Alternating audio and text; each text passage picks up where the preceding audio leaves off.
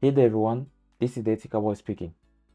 In my last two videos, we had a closer look at the web platform. First, we learned how to convert our Python code into a static web application.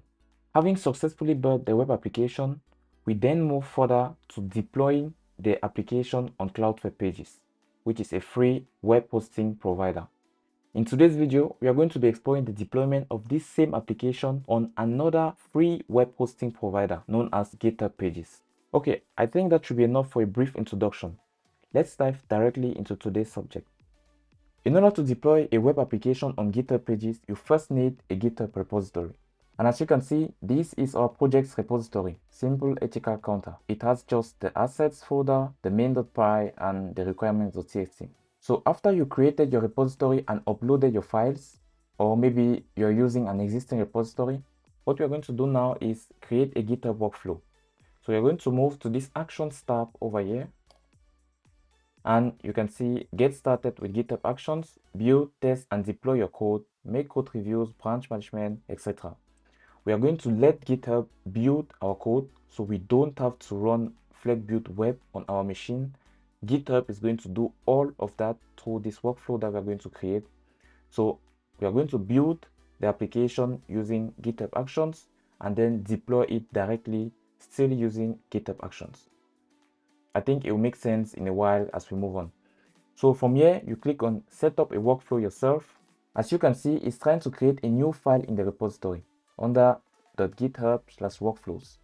So you can name this file as you want, but it needs to have this extension .yaml.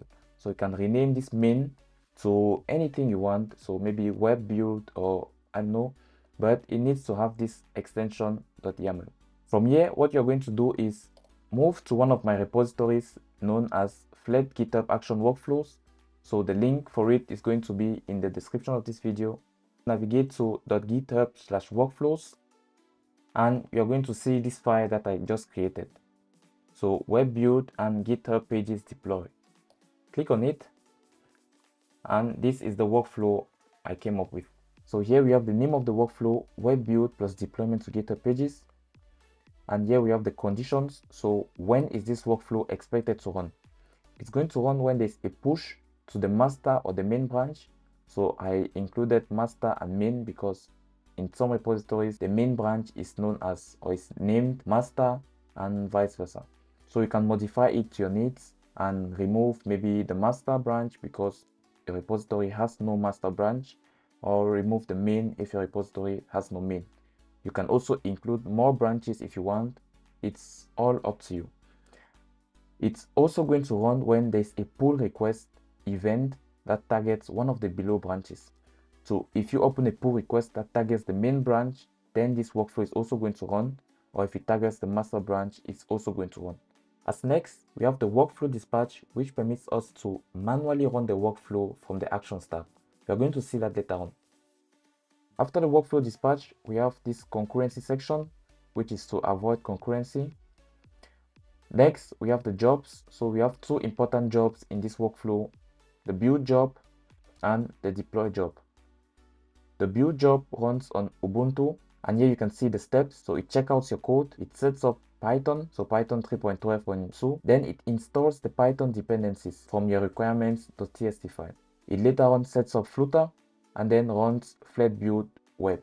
So when deploying your application on GitHub Pages, there are two important parameters you need to specify. You need to specify the base URL. So in this case, it's going to be your GitHub repository. For this application, it's going to be simple ethical counter.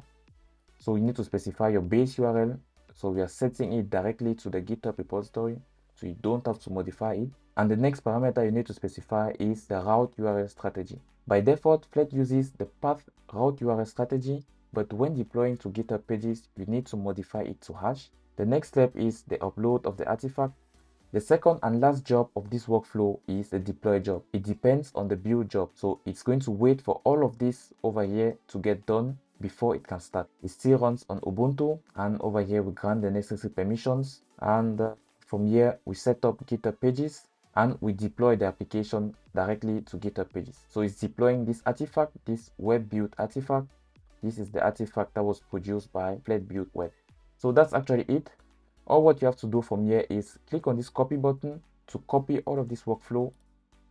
You move back to your repository, so inside your main.yaml file, or I don't know how you call it, but inside this action file, you're just going to paste the contents in there, click on commit changes, and I'm going to leave the default commit message, so create main.yaml, and I'm going to commit to the main branch.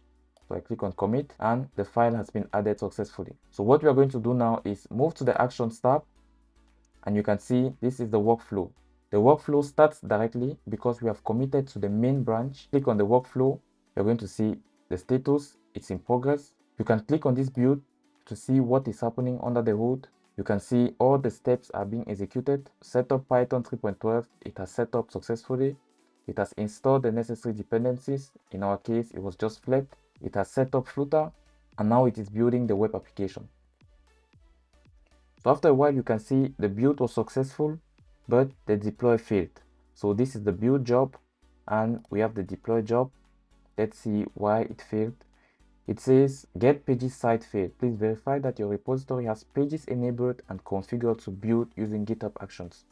So you need to move to your settings, so the settings of your repository, and from here click on pages, and now under build and deployment, under source, you click on deploy from a branch. So that's the default. You need to set it to GitHub Actions. Having done this, you simply move back to your workflows. So you click on view workflow runs, or you move to this actions tab over here. And from here, there are two ways to restart the workflow. Either you click on this workflow which failed, click on rerun jobs, and select either rerun all the jobs or rerun only the failed jobs. The second option is from this actions tab, you click on this workflow, so the workflow we are just from executing, and it says this workflow has a workflow dispatch event trigger. So this workflow dispatch permits you to run the workflow directly from here. So you're not going to wait on a push or on a PR before you can run your workflow. This is the line for the workflow dispatch over here. So it allows you to run this workflow manually from the actions tab.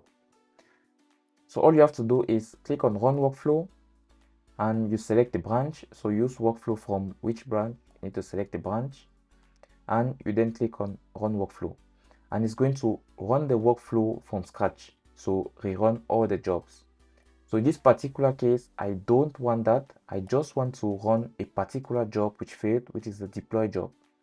So I'm going to use the first method. I'm going to click on this rerun jobs button, and I'm going to run only the failed jobs. So it's going to rerun only this deploy job. So I click on rerun failed jobs. So it says it's going to rerun only this job. I'm going to click on rerun jobs. And you can see the build was already successful. So now it is working only on the deploy. So the build already successful. We don't have to wait another 2 minutes to deploy. Because it was successful, we rerun only the failed jobs. And in this case, it was the deploy job. So it is deploying to GitHub Pages, and as you can see, it's a success. This is the link to application here. So I'm going to right click on it and open in a new tab. And from here, you can see the application launched successfully. So I think from here, you can see the beauty and importance of using GitHub Actions. In this case, it built the application and deployed it for us all for free. And it is ready to do that again if you want. So we can rerun all the jobs and it is still going to do the same thing. So if you make a push, so if we modify the application, it is still going to build the application, it is still going to deploy it all for free. So I find GitHub Actions really awesome and amazing. Alright guys, that's a wrap for today's video. If you found it interesting or learned something new, give it a thumbs up, and don't forget to subscribe for more exciting Flet content. I'm eager to know your thoughts on all this, so please drop them in the comments below. Until next time, stay blessed and safe. Thanks for watching.